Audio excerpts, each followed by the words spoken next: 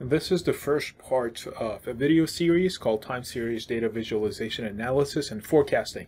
As its name suggests, I'm going to talk about time series and how to visualize them, how to analyze them, and how to forecast them.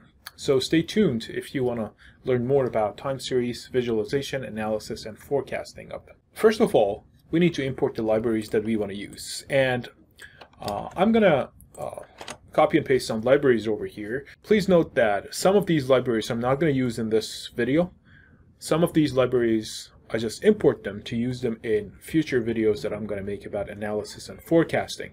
And also, if I need more libraries, I'll add them in the code as well.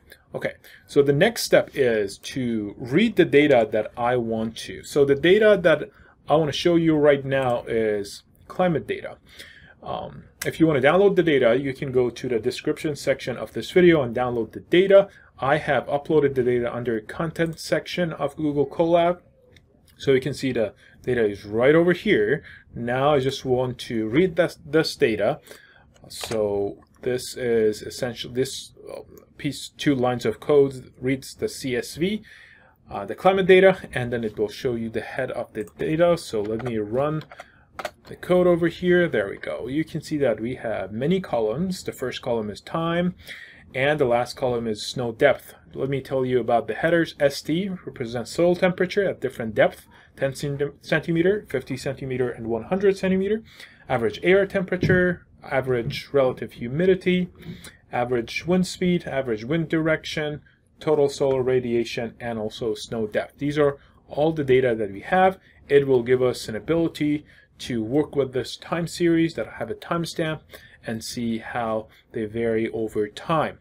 All right, now that we have the time series, we need to change the index to date. Also, the data starts from 2014, November, and let me show you the tail of the data as well. So you can see it goes all the way to January 1st, 2023. So we have a lot of daily data, right? One observation for all of these variables per day. If you take a look at the first column that doesn't have any header, this column is called the index of this data frame. Now the index right now is not equal to the time, but analysis and forecasting of time series requires you to have the index equal to the timestamp. Okay, so this is what we are going to do right now to make sure that the index is equal to the timestamp as well. So I'm going to write a piece of code that says that put the index of the data frame equal to this column of the data frame, and that column is the time column, this one, right? And let me just show you how it's going to look like when you run it. Right now you can see that instead of the numbers that gives me the total number of data points that I have, the index is dates, right? This is really good because it will help us to analyze our data easier.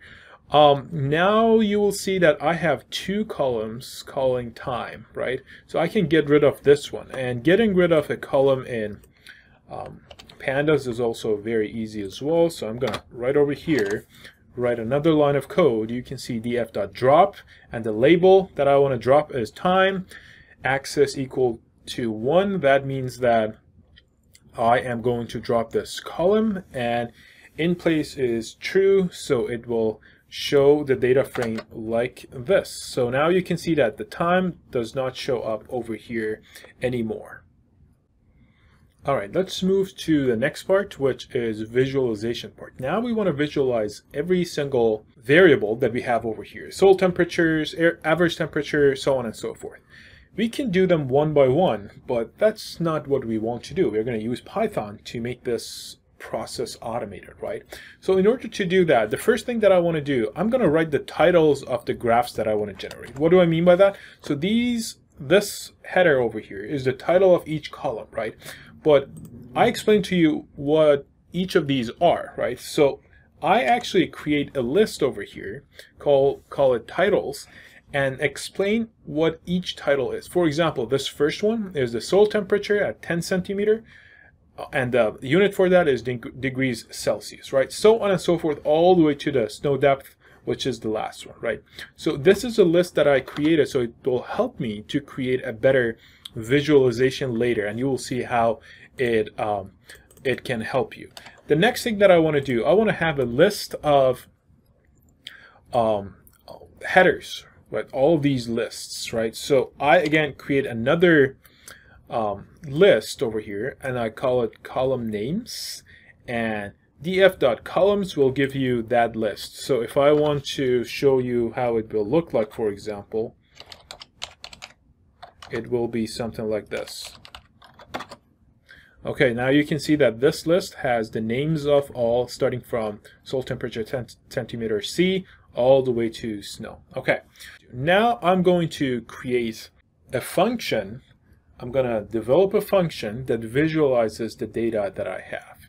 Let me copy and paste the function that I have already created, and then I will explain different parts of it. Okay, so I have defined a function called visualize, and that function takes the input of data, and this data is my data frame, right? Okay, the first thing that I have done, I have extracted the dates out of my data frame, and the dates are in the index, right? So data.index, that extracts the dates. Then I create a figure, and that figure has lots of subplots. I want my subplots to have 3 rows and 3 columns, right? And then the figure size, I have given it over here. You can change this number, and you can change the DPI, which is the quality of the figures or the graphs that you want to. Okay, inside my function, I have a for loop that reads the name of different columns and visualizes those columns. So this would be the name of the column that I am interested in, and then this is the data for visualization. It goes to my data frame, find the name of the column, and grabs the data for visualization, and then again the index for the data is equal to date time that I have defined over here, and eventually I have here I have plotted viz subscore underscore data. I plotted that. Notice that this is just a trick to tell Python that where to plot each of those variables. Where is snow temperature, where is snow depth, for example, where is soil temperature, so on and so forth. And then for the title of each subplot, I have these titles over here. This ROT is the rotation of the x-axis, and the color gray is the color of the lines graphs that I have. All right, the last one is a matplotlib function over here that puts these plots nicely, tightly together. And eventually what I want to do, I want to call this function, right? So I'm going to call visualize, and then instead of data over here, I'm going to give it the data frame that I have, which is df, right? Okay, so now that I have this, let's run this and see what happens. There we go. Okay, so now you can see that I have visualized everything, starting from the soil temperature, 10 centimeter, 50 centimeter, and 100 centimeter, exactly these that I have over here, and then air temperature, relative humidity, and so on and so forth. So now we have a good grasp of our data, how it changes over time. We can see the time span, we can see the y-axis and temperatures and how it spreads out. Sometimes you can see the relationship between these, and so on and so forth. All right, this short video was part 1 of a video series called Timeseries Data Visualization, Analysis, and Forecasting. Stay tuned, subscribe to the channel for the next part of this video series.